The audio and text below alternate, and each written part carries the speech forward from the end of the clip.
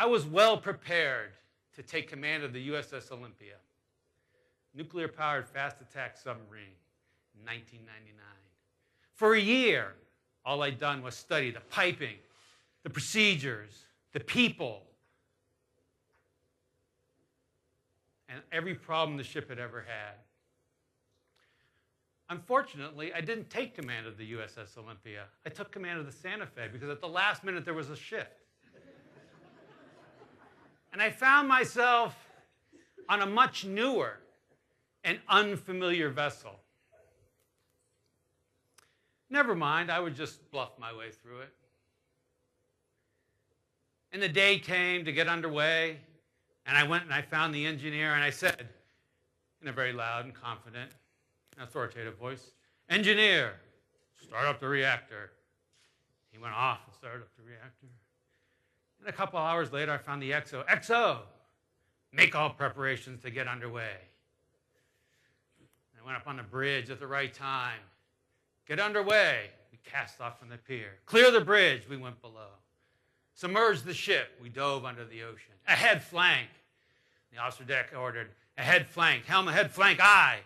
And back in maneuvering, the throttleman was winging open the throttles, and the steam from the steam generators went into the main engines, and the ship torqued over heeled over because of the torque. We surged through the depths of the Pacific. It was awesome. I felt good. Well, the next day, the very next day, we're going to run a drill. We're going to shut down the reactor due to an imaginary fault, and my technicians are going to have to fix it. And when we shut down the reactor, you shift to a backup motor, the EPM, which runs off the battery. So I'm standing in the back of the control room, and everything seems to be going fine, and I'm kind of getting bored. And I start thinking, anyway, I start thinking, and I say, thinking to myself, you know, I can't let these guys think their new captain's a softie. So I'm thinking if we speed up on the EPM, it's going to draw more current, it's going to drain the battery faster, it's going to create what I like to think of as a sense of urgency in the restoration of the reactor, because there's no, extension cord. So I grabbed the officer deck, who's the navigator. I've been on the ship the least, and he's been on the ship the longest. He's been on the ship for over 2 years. Senior department head. And I say, "Hey, Nav, let's give those nukes something to think about. Ahead 2/3 on the EPM." And he orders it. Helm, ahead 2/3. Nothing happens. Very astutely, I recognize nothing's happening.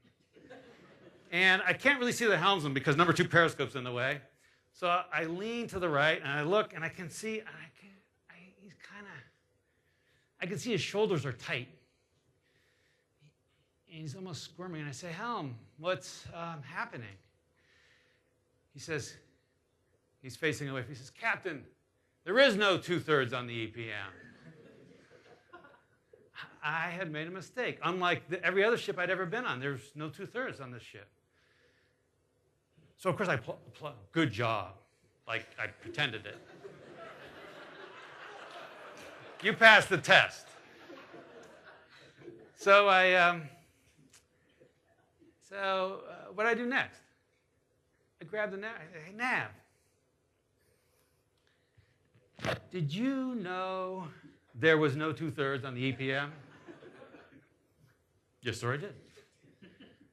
So my arms are flailing at this point. Like, "Why did you order it?"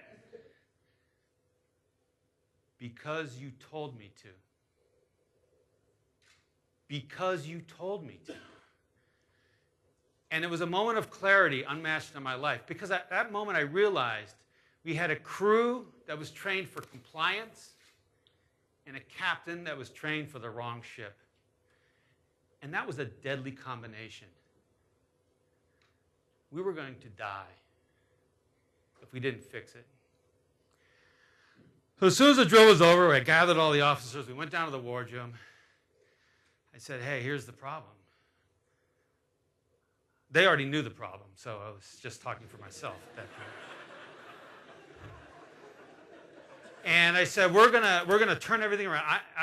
Instead of me taking, I'm gonna give control. So I stopped giving orders. I said, I'm gonna not give one. The only order I would give is the final order to launch ordnance, because I felt the responsibility for killing other human beings was not one that I could pass off. Every other order I stopped giving. I refused to give the orders. We replaced it instead with the officer saying, I intend to, and eventually the crew, and then everyone was saying, I intend to blank. And we were very proud of these briefs, right? Gather around the chart table. The enemy's here. We're going to go here. You're going to do this. You're going to do this. Any questions? Never any questions. But that's me telling you what your job is. So we got rid of all briefs. And we replaced it instead with the subordinates telling the superiors in the chain of command what they were going to do, what they thought might happen.